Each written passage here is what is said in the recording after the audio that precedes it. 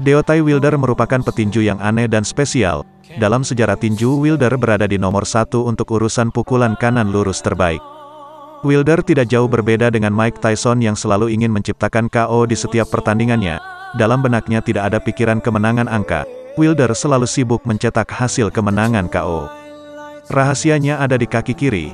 Kaki kiri Wilder akan meloncat ke depan sekitar 70 cm, kemudian dalam sepersekian detik tangan kanan akan melontar seperti roket yang akan menghasilkan KO yang dahsyat. Mari kita lihat aksi dari Deontay Wilder saat menunjukkan kekuatan tangan kanannya di atas ring. Deontay Wilder versus Chris Arreola. Wilder yang sebagai unggulan dalam pertandingan ini melemparkan jab yang tak terhitung jumlahnya sepanjang pertandingan yang pada satu titik membenturkan kepala Chris ke belakang sangat kuat. Akumulasi pukulan Wilder membuat mata kiri Chris bengkak dan mengeluarkan banyak darah dari luka di mata kanannya.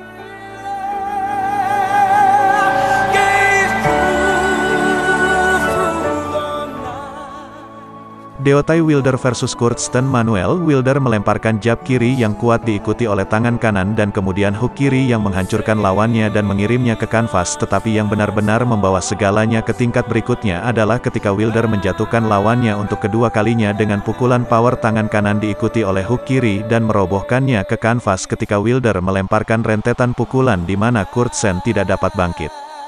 Deontay Wilder versus Johann. Hook dan tangan kanan Wilder tidak mempan untuk bisa menjatuhkan Johann ke kanvas karena pria itu penuh dengan ketekunan dan tekad untuk berdiri di atas kedua kakinya tidak peduli apa yang terjadi. Tetapi pada ronde ke-10, Johann telah mengalami banyak hal dan serangkaian pukulan tubuh bagian atas yang kuat dan umpan silang dari Wilder menghasilkan penghentian sebelum kerusakan lebih lanjut bisa menimpa.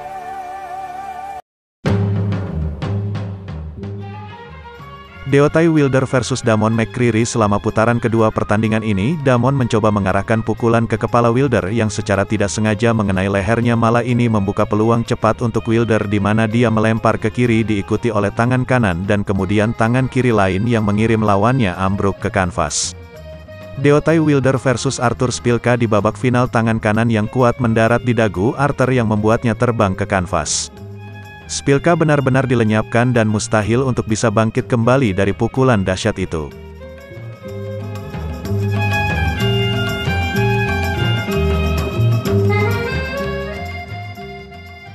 Deontay Wilder vs Marlon Hayes.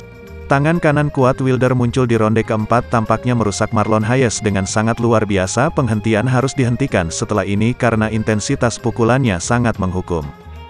Deontay Wilder versus Molina. Ini adalah pertandingan yang sulit untuk Wilder, tetapi dia berhasil mengirim Molina ke kanvas di ronde 4, 2 kali di ronde 5 dan sekali lagi di ronde 9. Tembakan power dilempar oleh Wilder sepanjang pertandingan dan dia mengakhiri pertandingan dengan tangan kanan yang membuatnya menang. Deontay Wilder versus David. Sejak awal Wilder memanfaatkan kemampuannya secara maksimal, kemudian melanjutkan untuk melemparkan tangan kanan gemuruh yang mengirim lawannya ke kanvas cukup keras. Wasit harus campur tangan dan menghentikan pertandingan tanpa hitungan mundur. Deontay Wilder versus Kelvin. Wilder menahan kesabarannya selama 2 ronde pertama di pertandingan ini. Kelvin nyaris tidak mendaratkan pukulan sambung apapun pada lawannya. Namun di ronde ketiga, Wilder melemparkan tangan kanan yang kuat ke rahang Kelvin, yang menggodanya ke tali. Kelvin berjuang untuk bangkit kembali. Setelah itu pertandingan harus dihentikan.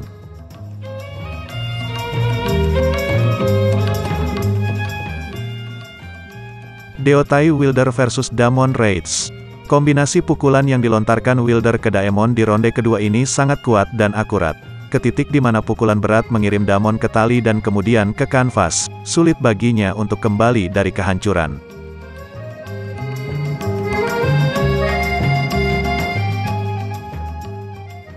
Deontay Wilder versus Daniel. Ronde pertama pertandingan ini melibatkan lemparan jab Wilder dan ada beberapa tindakan dari Daniel di ronde kedua, tetapi tidak ada yang terlalu merusak. Di ronde ketiga, Wilder melemparkan banyak jab yang energik, dan di akhir ronde ini tangan kanan yang murni memberinya kemenangan. Setelah mengirim Daniel ke kanvas, Deontay Wilder versus Shannon Cuttle. Wilder memulai pertandingan dengan jab yang diikuti dengan mendaratkan pukulan tangan kanan. Shannon merangkak, menerima ini hanya dengan tali yang menopang tubuhnya yang terluka. dia tidak dapat bangkit kembali sebelum hitungan mundur dan karenanya kalah dalam pertandingan di ronde pertama.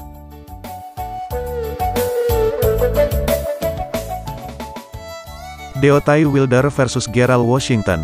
Wilder sabar selama 4 ronde di pertandingan ini, tetapi di ronde 5 dia melemparkan pukulan yang menjatuhkan lawannya ke kanvas, wasit harus menghentikan.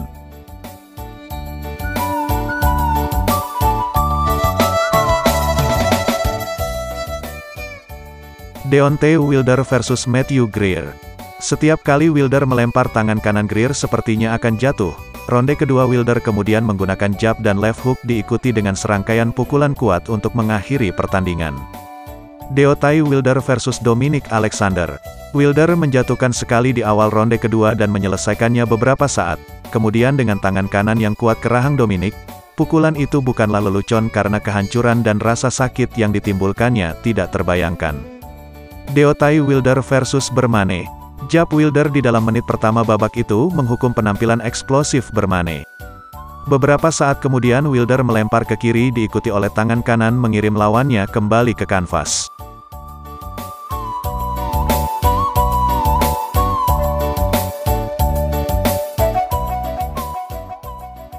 Deontay Wilder versus oltmanns. Wilder melemparkan tangan kanan ke belakang telinga lawannya yang melukainya cukup parah. Dia berhasil kembali ke permainan, tetapi setelah permainan dimulai kembali wasit merasa bahwa penghentian harus dilakukan sementara banyak penonton yang merasa terlalu dini untuk sebuah penghentian. Deontay Wilder versus siarhei liakhovich.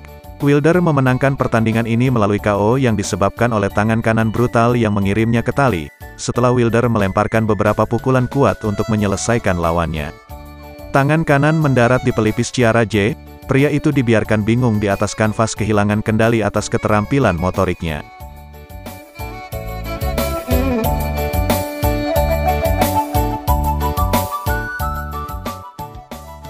Deontay Wilder versus Harrison.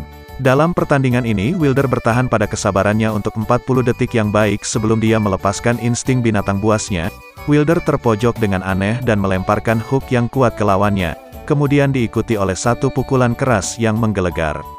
Harrison jatuh dan merasa sulit untuk bangkit kembali. Meskipun dia bangkit kembali, wasit menganggap dalam keadaan tidak cocok untuk melanjutkan pertandingan. Wilder memenangkan pertandingan ini melalui KO ronde pertama.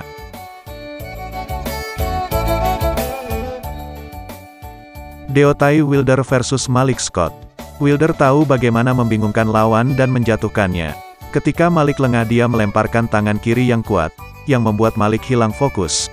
Pukulan tangan kanan cepat, membuat Malik hampir tidak punya waktu untuk merespon, sebelum dia akhirnya jatuh runtuh ke kanvas.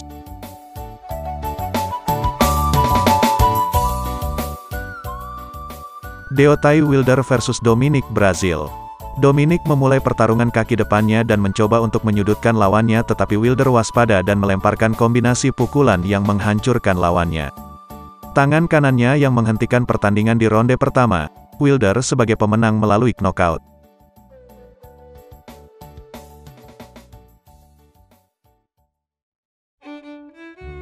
Deontay Wilder versus Ortiz. Ortiz memimpin selama 4 ronde pertama, tetapi keadaan lebih menguntungkan di akhir ronde 5 ketika dia melempar di tangan kanan yang kuat yang mendarat di kepala Ortiz ini, kemudian diikuti oleh tangan kanan kedua ke pelipis Ortiz mengirimnya ke tali dan kemudian ke lantai. Di ronde 6 dan 7 mereka sama-sama dahsyat dan kuat. Di ronde 10 Wilder melemparkan rentetan pukulan yang berakhir dengan tangan kanan diikuti oleh pukulan lain. Ortiz dijatuhkan untuk ketiga kalinya dalam pertandingan dan Wilder menang KO. Deontay Wilder versus Ortiz 2. Bukan tangan kanan Wilder yang memenangkan pertandingan ini, tetapi mental juara yang kuat yang memberinya kemenangan. Ini adalah balas dendam murni untuk kombinasi kiri kanan yang Ortiz kirimkan.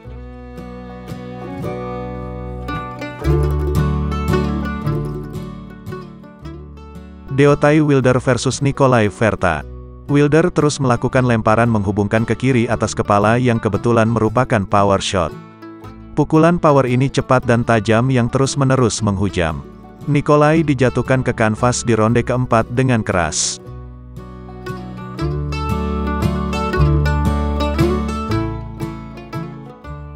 Deontay Wilder versus Tyson Fury. Wilder melayangkan jab kecil diikuti dengan tangan lurus ke pelipis lawannya di ronde keempat. Wilder yang tak bernoda menjatuhkan lawannya ke kanvas. Tetapi, Fury berhasil bangkit kembali dan kemudian rajin melayangkan pukulan kelinci, tepat di belakang telinga Wilder, yang benar-benar menghancurkan. Hasil pertandingan adalah seri karena energi dan kekuatan Wilder menurun, oleh pukulan kelinci ala Fury. Salam olahraga, selalu jaga sportivitas. Salam dan salam, dari Boxing 2022.